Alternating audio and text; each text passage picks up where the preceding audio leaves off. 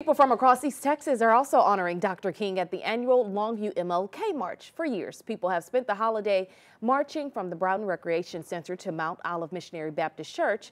Marchers tell us the event serves as a way to unify people of different races and backgrounds. Many say they bring their children to march to learn how important Dr. King was for civil rights in America. That they won't have to go through some of the struggles that we or some of our older ancestors had to go through. They won't have to go through that, but they can still have enjoyment because of things we did. After the march, people held a church service at Mount Olive Missionary Baptist Church. People were singing songs and speaking about Dr. King's message of compassion and tolerance for humanity. Several people say they will carry on Dr. King's message to their future generations.